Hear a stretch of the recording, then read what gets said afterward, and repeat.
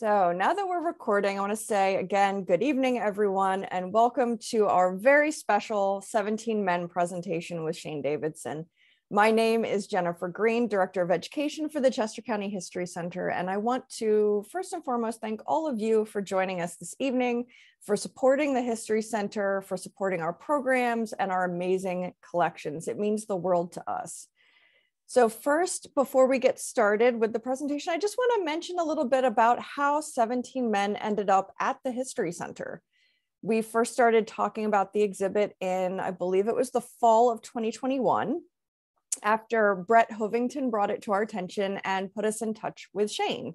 With the generous support of Civil War Trails, we were able to have it safely shipped to us and installed in the first level of our museum building, which is called Horticultural Hall. If you'd like to come visit the exhibit in person, we are open Tuesdays through Saturdays, 9:30 a.m. to 4:30 p.m., and the exhibit is included in your admission price. So no discussion of 17 Men is complete without a proper introduction for Shayne Davidson. A native of St. Louis, Missouri, Shayne Davidson holds a BFA from California Institute of the Arts and an MFA in Medical and Biological Illustration from the University of Michigan. After she retired from commercial illustration, she focused her attention on genealogy. And from there, I will let her tell you about how this led to the creation of the 17 Men exhibit. So without further ado, I introduce Shayne Davidson. Hi, everybody, and thanks for joining us tonight. Yeah, that was a great introduction, Jennifer. Thank you. And yeah, so genealogy is really my passion. I enjoy doing it very much. I would say I have dual passions, genealogy and vintage photography. So the way 17 Men started was completely unplanned and by accident. I was building a family tree for a friend, just, enjoying doing it for her, not doing it as a job or anything. And we started to, as the tree was coming together, I began to realize it was she had a very interesting family and an interesting tree. And I wanted some photographs to fill out the tree and give all these people that I had discovered, put faces to these names. So I asked her for photos and she really didn't have very many, but she put me in touch with a cousin who lives in Illinois who had all the family photos. And that woman was very gracious and she shared her huge collection with me and she photographed everything and emailed it to me. And in the process of doing that, she casually mentioned, we were emailing back and forth, and she mentioned that she had this tiny photo album that had belonged to her great-grandfather, who was a captain in the Civil War. He was a captain. He had started out in the New Jersey Infantry, but then he had moved into the USCT when that was formed. It began to be formed in 1863. That's the United States Colored Troops, was formed in 1863 after the Emancipation Proclamation. So she mentioned that she had this photo album and it was of his men. Would I be interested in seeing it? She explained that the men were not part of her family tree, which of course I understood. So I said, sure, I would love to see the photo album. And this is her ancestor, the lady who did all the photographing of her family album. This is her ancestor, Captain William Prickitt. And this photo album had belonged to him during he had gotten it during his time in the USCT. And we didn't really know much about it other than that. So she started photographing each, and the album is very tiny. It's the type of album that was made, probably started to be made during the Civil War, so that a man could collect photos and keep them in maybe his jacket pocket, something like that. So she started photographing these photos and sending them to me. And here is a picture of the album. So you can get, with the ruler on the side, you can get a sense of the size of the album, how small it is. So anyway, she started to send me the photos, and she would only send me a couple at a time. And gradually these photos began to appear in my inbox. And I don't collect Civil War photos, and I'm not really at all an expert on the Civil War, but I did understand that photos of African-American men who served during the Civil War in the Army were very rare. They're highly collectible, and they're very rare. So, and I noticed as these photos came in, and I was looking at them, that the men's names were on the photos. And I thought that was really, really interesting, because not only are photos of African Americans during the Civil War rare, photos of identified African Americans are extraordinarily rare. So I was just really intrigued with these photos, and I was looking at the writing, and I asked her, what do you know about this writing? And she really, I don't know if she'd ever, I don't think she'd looked at the album in a long time. It had been in her kitchen pantry.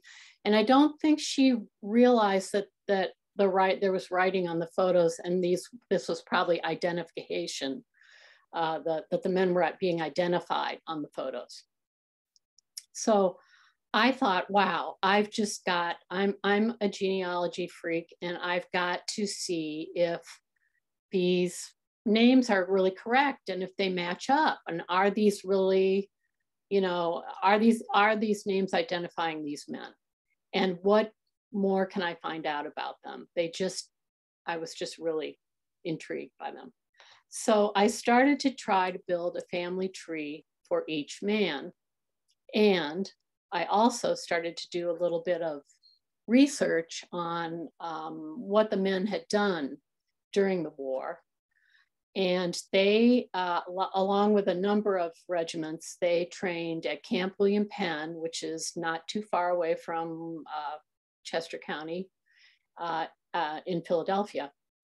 And so on the left, you see an illustration of a regiment. Nobody knows which one it is.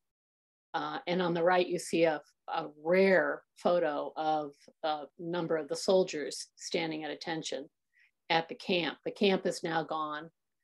It was taken down after the war was over. And there's a gate that's left, and that's all that's left. I have been there, and there's a gate. So that's where the men trained. And the next thing to do was to get all of the military records of each man and see, did they match up? Does this seem like these identifications are accurate with the men's records? So fortunately, we have all these military records from the Civil War, and they're pretty detailed, actually. And these were available on a website called Fold3, which I think is owned by Ancestry.com, but it's purely military records. There are some military records available in other places like Family Search and Ancestry, but if you want to get the bulk of the records and you want to get them online, you would look at Fold3. So all of the records for the USCT regiments have been scanned, and they were all available. So I just, knowing that Captain Prickitt was the head of Company G of the 25th USCT, I just went right to that company, so that made it easier, and started looking up the men. And so here we see the photo of one of the men, Sergeant Hiram White, and we see his military record on the left, and we can see that he was 19 years old when he signed up. He was 5'6". Complexion, eye color, hair color, those were all things that were listed. Where was he born? It says Cumberland County, New Jersey. His occupation was a laborer. He signed up February 1st, 1864 in Philadelphia, PA. Signed up by Colonel Wagner for a term of 3 years, appointed sergeant April 2nd, 1864. And then there's more information about his muster out. So here we go, Sergeant Hiram White. He looks about the right age. You know, he was a sergeant. Okay, I'm feeling like, yeah, this is good. These photos do appear to be accurately identified. So the next thing I wanted to do was kind of get a sense of what did we have here in this album? Who were these guys? Where were they from? And we had a really interesting mix of men. We had a number of men, including Hiram, who you just saw, who were free men. They were from New Jersey and Pennsylvania. So we had 6 men from New Jersey and Pennsylvania. And then we had 7 men from border states, Delaware and Maryland. And as it would turn out, as the research went on, those men would be an interesting mix of men who were both free and enslaved when they signed up for the Army. And then we had 2 men from Confederate states, the Confederate states of Mississippi and Tennessee. We had a man from Washington, D.C., which had been a slave area until 1862. And then we had one unknown man who was unfortunately not identified. So give you a little bit more background about where they all signed up on this map, which is in my book. You can see Camp William Penn, location of Camp William Penn, where they trained, and then in the italic typeface, the places where they signed up, which were Trenton, New Jersey, Philadelphia, PA, Wilmington, Delaware, Carlisle, Pennsylvania, and Waterford, Pennsylvania. So a number of different places that they all signed up. And Waterford became kind of interesting later as my research went on, because I believe it's possible that some of the men who signed up in Waterford may have been coming back from Canada, may have been in Canada. I never found proof of that, but they may have gone to Canada to escape slavery and come back then to serve. They ended up serving at Fort Brancas in Florida. They were sent down there. You know, nobody really had any ability to say where they wanted to serve. So they were sent down to Fort Brancas. It was a very important location, being close to New Orleans. And they did basically guard duty down at Fort Brancas. And actually, the 17 Men show has shown down at Fort Brancas, and I really wanted to go, but unfortunately it was right at the start of the pandemic, so I never made it down there. But anyway, here's a couple of shots of what is left of the fort down there. So this would be where they served. They served out their time. So the next thing to do, for me to do was to build a family tree for every man. And I did that using Ancestry.com. I went through all the censuses. That would be where I started. And so other than the military, after the military records would be census records. So here we have this man, Sergeant Stephen Johnson, was the top ranked man in this group. He was a first sergeant, and that was the highest rank that an African American man generally could achieve. There were a few exceptions to that, but generally an enlisted man, that was as far up as he could go. So this is Stephen on the 1870 census. The war has been over for 5 years now. And we see him on the 1870 census living in New Jersey. He's working, he's highlighted in yellow on the census record here. He's living in New Jersey with the family of Scipio Willits, and who owns a livery stable or works at a livery stable. And Stephen is working as a coachman. So I went through all the censuses to try to locate every man. And for the most part, I was able to locate the men pretty, to my mind, for certain, on at least one census record. And for some, I was able to locate them on many census records. So that was great in order to help build up a family tree for each man. But then there were also pension records that became real important in trying to trace the men, especially later in their lives. And pensions came in. There were pensions for disability beginning right away with the Civil War, but everyone who had served was allowed to apply for a pension later in the 19th century. And here we see, this is not the full record, but here we see the pension card for Bayard Sorden, one of the men. Bayard Sorden was from Delaware. And we see some really crucial information. If you look at the bottom of the card, you see that he died June 16th, 1920 in Wilmington, Delaware.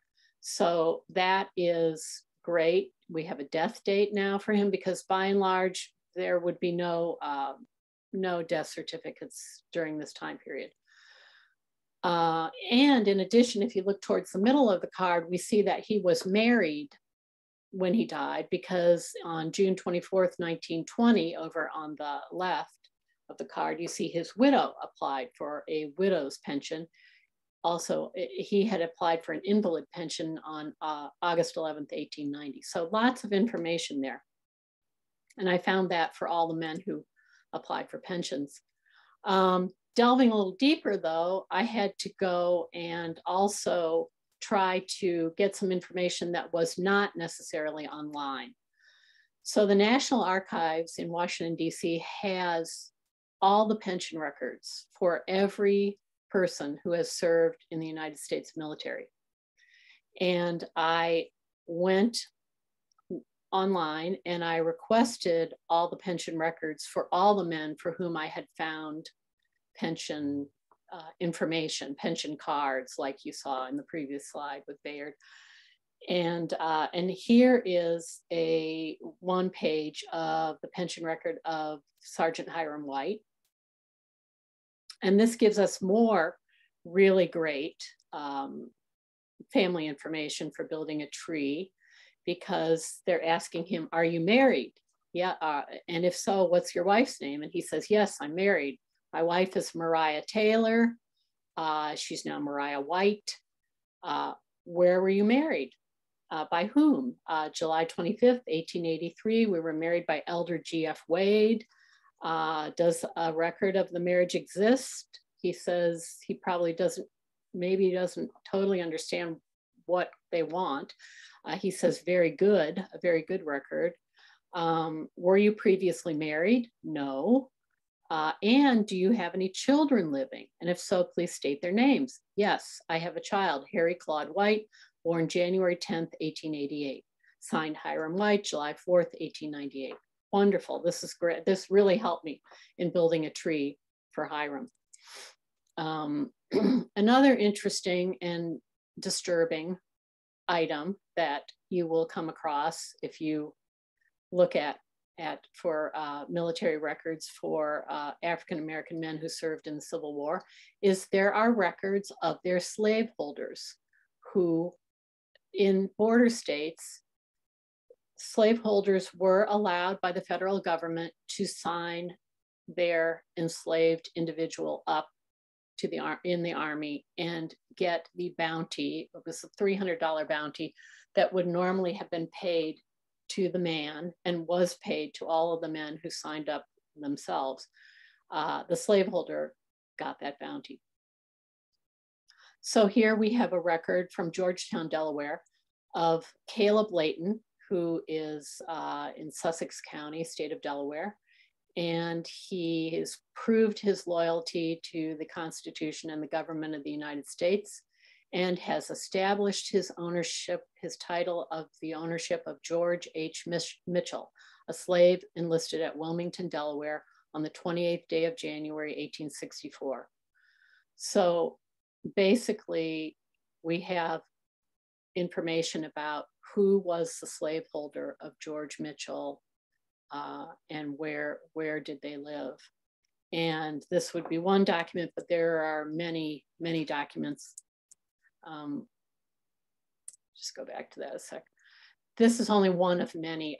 For the couple of men who were signed up by slaveholders, and those were men in Delaware, George Mitchell, George Watson, there was extensive information in these slaveholder documents. So they are well worth looking at. You may get information about who their parents were, more precisely when they're born. It's a sad component of American history, but it is really valuable now to us as genealogists. So for every man, as I sort of said earlier, I built a family tree, and this is what a tree looks like when you do it on Ancestry.com. So this is a family tree of Corporal Prince Shorts. He was a man also from Delaware. And you can see I found him on the 1870 census, the 1880 census. He was on the 1890 veterans schedule. And I found him on a lot of city directories. I found information about his wife and I found the names of all his children and the year they were born. So was able to do a pretty large family tree for Prince Shorts. For some men, not so much. Some were much smaller. But anyway, so it varied. So after amassing all this information and building these family trees, I was kind of like, okay, well, what am I going to do now? I've really enjoyed putting these together. I've learned a lot of history. It's been great. Now maybe it's an opportunity for me to bring my artistic skills in and do some drawings of the men, because I had felt like I'd gotten to know them. And the photos are so tiny that I felt like there was a lot more that we might be able to see by enlarging those photos to life size and making color drawings of them. So the first thing I needed to do was the photos. There are two types of photos in this album. There are some photos that are printed on paper, which would be more like a photo that we would be familiar with nowadays. There was a negative made, and then a positive was made of that photo on a piece of paper. And the photo on the left of Corporal Solomon Frister is one of those paper photos. But the majority of the photos in the album are actually tintypes. Now, a tintype is a photo that was really popular during the Civil War.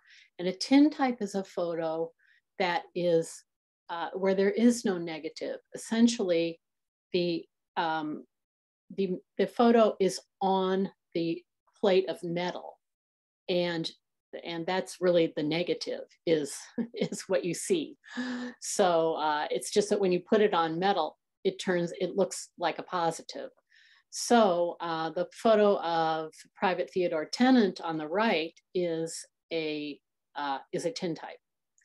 The photos, the paper photos, like the photo of Solomon Frister, did not need to be flipped, but the photos that are tintypes, like of Private Tennant, had to be flipped in order to be accurate to life, because these are really negatives, basically.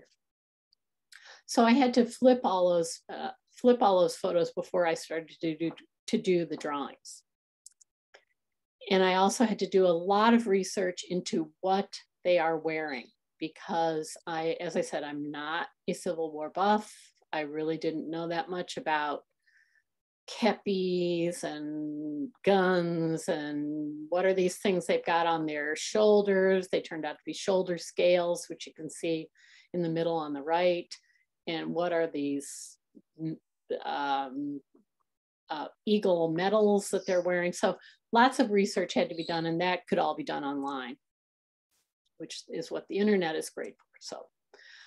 So the next thing I did was take each photo and enlarge it to life size. And then I carefully did a drawing of each photo, sort of just an outline drawing to make sure I got all the placement of the eyes and the nose, the mouth, and got everything properly oriented and in the right size.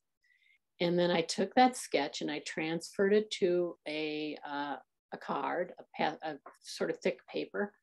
And I used soft color pencils called Derwent Color Soft Pencils to make each drawing. And then my final phase was to make an inkjet print of the military record of each man on waxed paper, and then put it down and make a transfer print onto the drawing of the inkjet print and rub it on. And if you see the exhibit, you'll see the military records on each drawing. So once the group was completed, I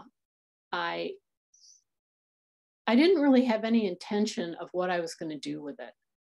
But here in Michigan, we used to have, it's now ended, but we used to have a big art show every year in Grand Rapids called Art Prize. And so I thought that if I submitted it to Art Prize, it would be a good way to kind of gauge how interested people were in the project. Because I really didn't have any idea of whether anybody would be interested. So I submitted it to Art Prize, and it was shown at the convention center, which was a venue that got a lot of foot traffic. So that was nice. And I was overwhelmed with how many people came to see it. And I stayed during the show, which lasted a couple weeks. And people would come up and talk to me and ask me all sorts of questions about the men and, how did they sign up and who even were these? A lot of people didn't know that African-American men fought during the Civil War. And so I fielded huge amounts of questions during that show. And it was really fun. And I felt like it has served a good purpose of really educating people. And so then several people had mentioned to me in the Art Prize show that there was a new museum opening soon in Washington, D.C., the Smithsonian Museum of African American History and Culture. And people thought that they might be interested in the drawings. So once I got back home, I got in touch with them, and they were still taking, the museum wasn't going to open for maybe a year. They were still taking inquiries, and people were, offering items for their collection. So I got in touch, and they said, yeah, that the drawings weren't really in their collection area, but they were quite interested in the album, and they had never, really heard of this type of album before. Nothing like this had ever surfaced to their knowledge. So of course, the album wasn't mine, but I got in touch with the owners of the album, and they said that they were interested in possibly donating the album. So they, talked to the curators, and then the two owners and I all went to Washington, D.C. together to meet with the curators. And this was the first time that I had an opportunity to actually see the album myself. So that was really exciting because I had just been working from, photographs of the album. So I got to see the album. We met with the curators. They were very fascinated. You see a photo that I snapped of of a couple of the photography curators on the left and the military history curator. And so ultimately, the family decided to donate the album. And on the right, you see it in one of the exhibit cases after the museum finally opened. We went to the opening and we're very excited to go up and see the album on display. So another thing that I hoped to do as time went on was I had hoped that I would perhaps get to meet some of the descendants of some of the men. And so there was another show of the 17 men in Baltimore. And it was very exciting that the great-grandson of Captain Prickitt, who you see on the right there, and the granddaughter of one of the men, Private James Tall, on the left, were there simultaneously and were able to come at the same time to the opening. And we all got to meet. And it was just really, really a wonderful opportunity. So that was really fun. And I'll just finish here with a quote from Frederick Douglass that I think is quite appropriate, particularly to this, the drawing of George Mitchell, who was an enslaved man who was signed up by his slaveholder in Delaware to the USCT.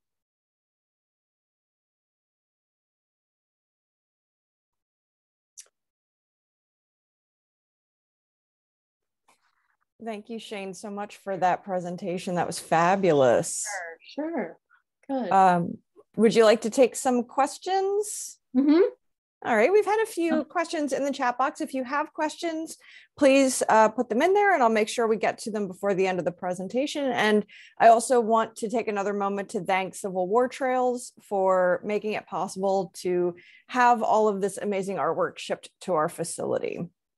So without further ado, I will get to the questions. Olivia asked, where do you research pension records? Online? Yes, well, you can research them at pension records. You can research them a little bit at Ancestry.com. You can see those pension cards that I showed. I showed the card of Bayard Sorden. So they have those. But if you want to get more pension records, I mean, this may have changed, but at the time I was doing this project, you had to write to the National Archives and pay somebody there to look up the records, make copies, and they'll make copies for you and send them to you.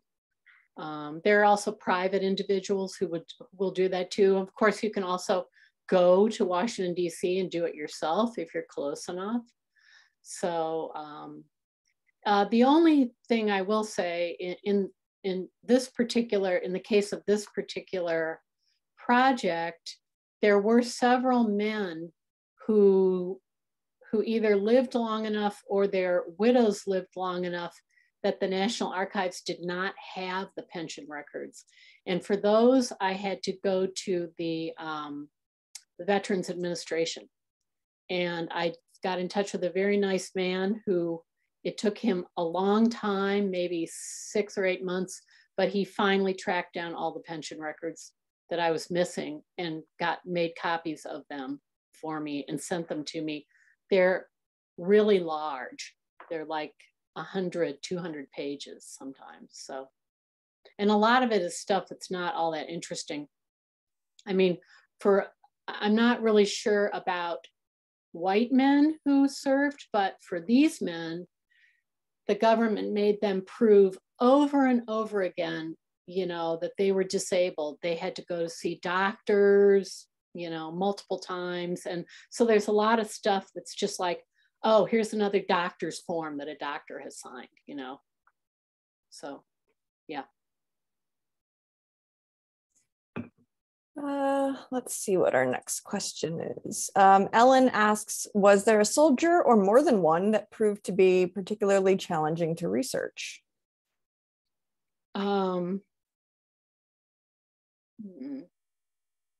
Well, I think the man that you chose to put on your Bayard Sorden, the man that you chose to put on your sort of, what is that thing called that you have outside the museum? The promotional image banner. Yeah. On your banner, yeah. He was really hard. When I saw his name, I thought, oh, this is going to be so easy because he's got a really unusual name, Bayard Sorden. But it turned out that there was another man named Bayard Sorden who was close to his age. So it was really hard to tell the two apart. And Bayard just had an extremely complicated life. And so it was hard to know, because he did have a pension record, and it was hard to know what was going on with him when he signed up.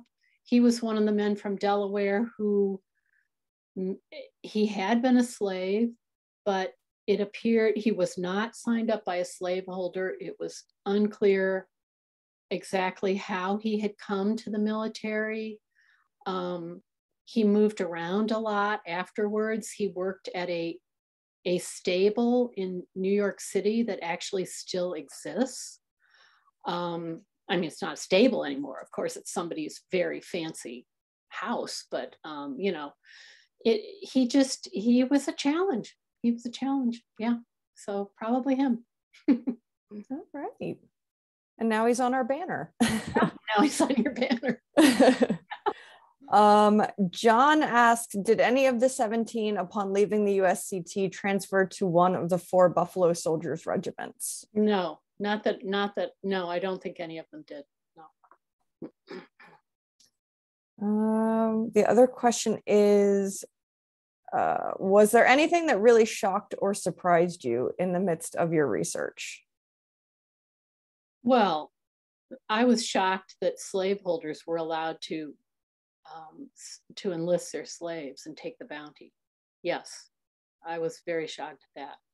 But, you know, that was something that the government was doing to keep people in the border states a little happier so they didn't secede. At least that's my understanding of the thinking behind that. So that was definitely shocking. Another thing that was interesting was because I did get in touch with James Tall's granddaughter, who you saw in the photo a couple slides back. It was really interesting to talk to her about his history. And now he came from Tennessee, so he was, the family doesn't have a huge amount of information, but they believe that he was an escaped slave when he signed up. And he was one of the people that signed up in Waterford, PA. But they really just don't know much about the journey that he took from Tennessee up to Pennsylvania to sign up. So it was really interesting to talk to her about him. And, you know, and he was one of the men that lived to be very old. So I got a lot of information about him. And the family told me that they had a photo of him. It wasn't clear if it was a Civil War era photo, but they had a photo of him, and it had burned up when the house had burned down in a fire at some point. And another interesting aspect of James was that his son, because James lived to be so old, and he had several wives and quite a large number of children, he had a child late in his life. And that man, who was the father of the woman you saw in the photo, he had died like about the same time as I was finding out about this album. So I thought it was so sad that he didn't live long enough to, you know about the album and get a copy of the photo. But it was interesting that there was that sort of coinciding of events. Yeah, for sure. Somebody would like to know where in the Smithsonian Museum is the album on display, because they're visiting in a couple weeks. It's on the second floor and I'm sorry, I can't remember what the display is called, because there's a USCT section in the basement, and it's not in that section. It's on the second floor. I feel like it's called Community and Military or something like that. But I feel pretty sure that if they go and say, hey, we'd like to see Captain Prickitt's album, somebody there will know where it is. So, excellent. yeah. Yes, it is, what, 3 inches tall? So if you're just looking around for it, you might miss it. Tiny. That's right. Yeah. Another question, did all 17 survive the war? Yes. All 17 men survived the war, other than, well, we don't know about the one man who wasn't identified. So, but all the rest survived the war. And that is what has led the family and me to surmise that the photos were done probably late in the war, maybe even after it was over. I mean, the war was over in April, but these men weren't mustered out until December. So they were hanging around the camp, or I mean, they had to make it back to, because they mustered out in New Jersey, I believe. And so they had to make it back up from Florida, and exactly how that happened, we don't really know.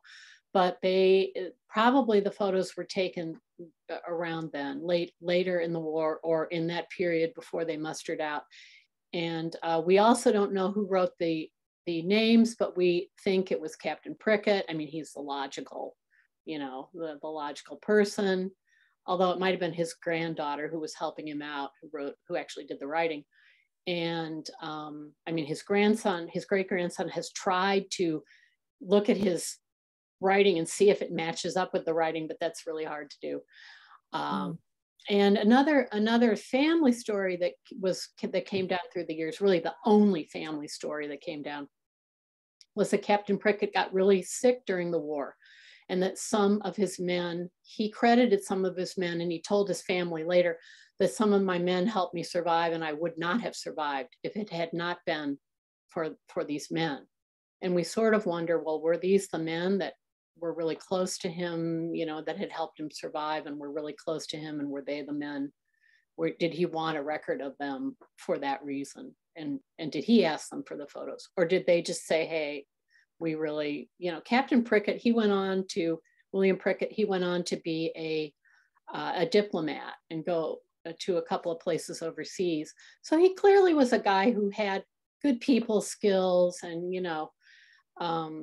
and it's possible that the men just really liked him and said, hey, we want to do this for him. We don't know. Yeah. Christine asks, I guess about the motivation for an enslaver enlisting their enslaved person. Was it just for the bounty, or were there possible other reasons involved for making that move? Well, I would think it's because, this was their property, and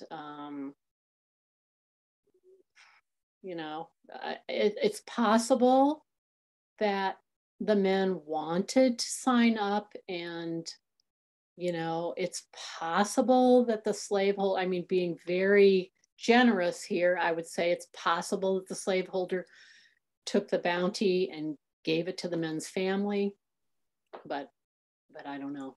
We may never know. Yeah, we'll never know. No.